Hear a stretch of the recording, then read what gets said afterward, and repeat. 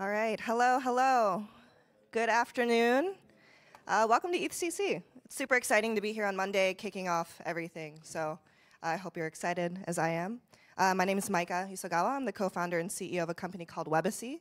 And my talk, typically when I do talks at events, it's kind of safety, security, technical related, which this partially is. But more importantly, I'm going to talk about something that's probably pretty interesting, and that is how other people self-custody their crypto. So yeah, let's get into it. So very briefly on my background, I'm Japanese, which is the best country ever. So you'll see like influence in the slides. I studied AI at Stanford, machine learning. I was a performer for Cirque du Soleil in a past life, and that's actually when I first was introduced to crypto back in 2014. So kind of a weird introduction into the space. And then most recently, I was at Microsoft doing cybersecurity with the government. And then in 2021, I founded my company. And if we have time at the end, I'll tell you briefly about what it's about, but we won't do much about that. That's my professional life. And my personal life, I'm great at parties, so I will see you this week. So what are we going to go through today? I didn't want to do anything too boring. And so what I've actually done is I spent the last couple months interviewing 20 to 25 crypto OGs. These are guys that have been in the space since 2010, 2011, some of the early protocol devs of all the companies that you've probably heard of. I won't tell you who they are, but I will do some case studies and also tell you some commonalities I found across the space. And then I'll also talk about a couple new things in self-custody. I won't talk about account abstraction, because I'm sure you'll hear about it from everyone else here, but I'll talk about everything else that's going on. And then Webacy at the end. So we'll go through those 3 points. So I'm also not doxing any of these names for very obvious reasons, but I will give them fake names. So case number 1, this guy was an early protocol dev at one of the top 10 L1s. If I named it, you would know it. Been in crypto since 2016, so not the earliest of the ones I've interviewed, but still very interesting. He's a self-proclaimed alt-chain bro, and he was involved before any traditional hardware support of the big companies that we know and love today. So he's really been in the self-custody evolution and seen it change from the very beginning, from when he built his own self-custody to the companies that came out and how they've evolved over the years. So he self-custodies his stuff by running his own scripts.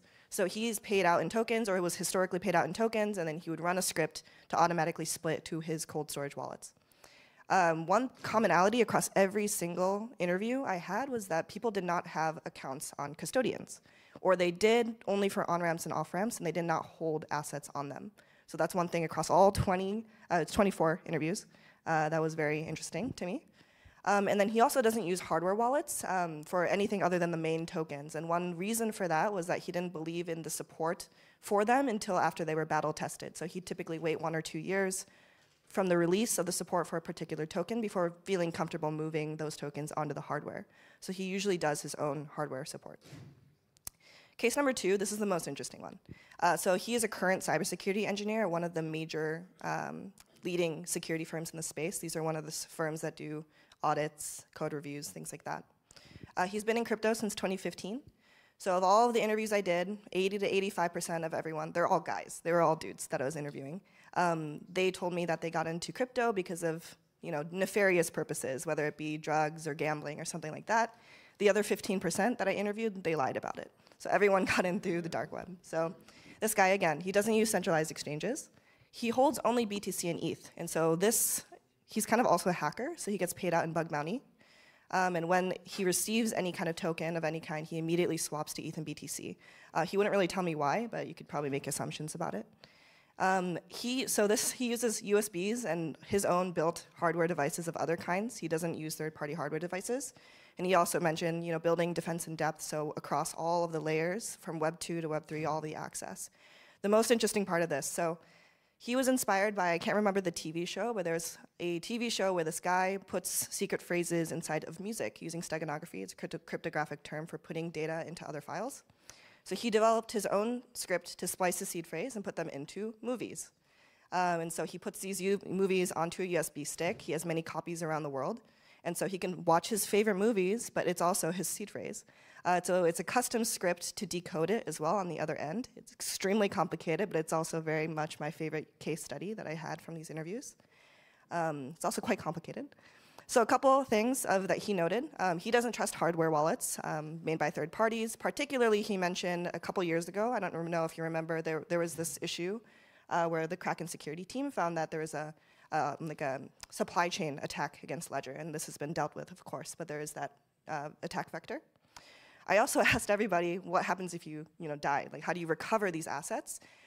He very bluntly said that these assets would be lost forever, and it's a significant amount.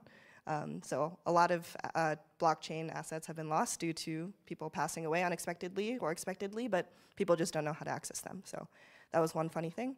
Some tips from a technological level. He was pretty clear that some scripts for decoding, encoding, does not run the same across chains. So when you're doing your own thing, if you plan to do something more hardcore, test across chains before you try to actually implement, because when you go to actually decode things, it might not work across, let's say, Solana, Ethereum, and so on. He also mentioned that a good piece of entropy is actually more than 30 characters, so your passwords are all probably a little bit too short, but it's also too long for you to memorize, so it's kind of a chicken and egg problem when it comes to good security. Third case, crypto founder. This guy, really OG, so crypto founder since 2011. He started by doing sketchy stuff on Silk Road, has been doing things like Bitcoin, alt trading, and so on. 100% self-custody. So same thing across the board. Majority of these guys do not trust any centralized exchanges, so they hold entirely on self-custody. His staking payouts go to his multisig.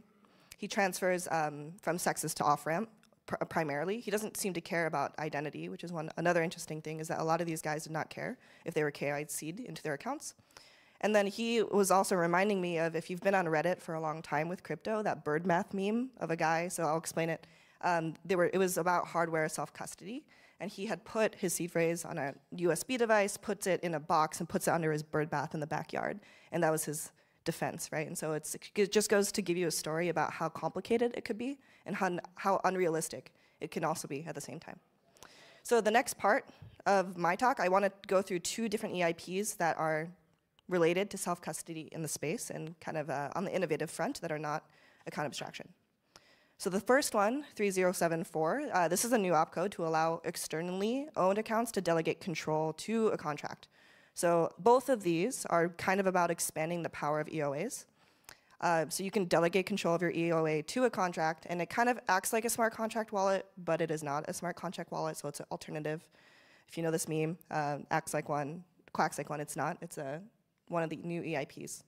So this allows for things called sponsored transactions, so you can pay for the gas of a transaction from somewhere else.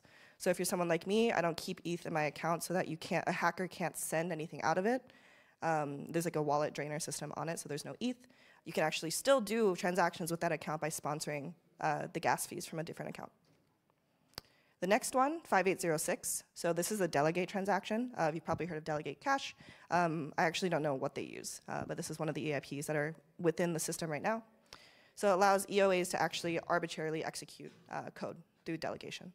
So again, this is a new approach. It also has some replay risks. There are some mitigations to that. But it's very similar to how EIP 7 allows smart contracts to delegate calls to other smart contracts. So which allows for batch transactions, which is something really great if you have been using any Web3 apps that requires you to approve. This is something that is quite innovative and great. And it gives it more abilities to EOAs, which is what we want. And then this is some of the mitigations you can do for replays, which makes things safer but less powerful than 3074. Now, in the few minutes that I have left, the company Webacy, so what we do is we do self-custody security. We're not a wallet, we're not a safe, we're not a vault of any kind. We are actually a layer on top, so you can bring any self-custody wallet you have to us and use it. And we do 3 main things. We assess risk, we monitor your wallets, and we help you act in an emergency. So we have a risk platform. You can pretty much assess what that is. We take data from a bunch of different sources and tell you about the risk of your wallet, transactions, smart contracts you've interacted with, and so on. We have a wallet monitoring service. So every one of you, you're not on your computers right now, I assume you might be. But if, let's say, I get a text of something leaving my wallet, I know it wasn't me because I'm talking to you right now, and so that's something to be concerned about. So it provides both peace of mind and also knowledge about what's happening in your wallet. So it's all inbound, all outbound, airdrops, royalty payments. You get notified through SMS and email. And then 2 other things that we've built. It's a backup wallet to recover. This is a loss of access recovery method that's not social recovery. It's not seed phrase sharding. It's all through self-custody ownership, as well as a panic, oh shit, emergency evacuation button in case you have things moving out of your wallet. Finally, funny enough, this is the very first product we built, kind of touching back on the question I was asking everyone. We have a crypto will. So on-chain inheritance, how do you pass things on to your loved ones after you pass away, which we all inevitably will. This is some pictures of the platform. It's all totally live. We launched 1 month ago out of beta. And yeah, I'll pause there. I think I have a few minutes for questions, but other than that, thank you very much. Self-custody safely.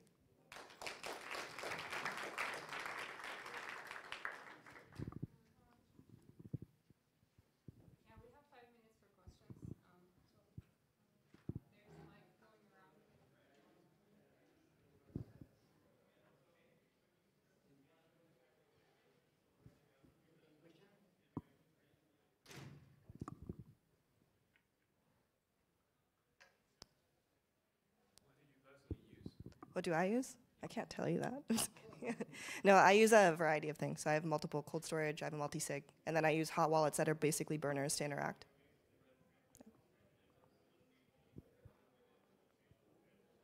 Cool.